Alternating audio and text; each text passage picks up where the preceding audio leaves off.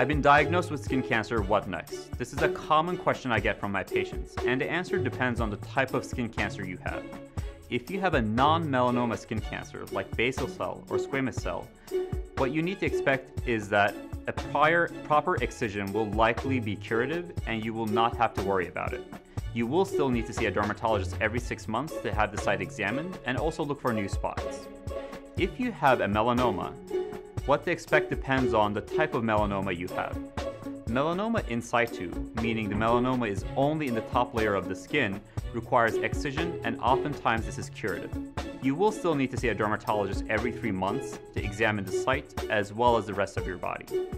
Invasive melanoma requires a little bit more thought.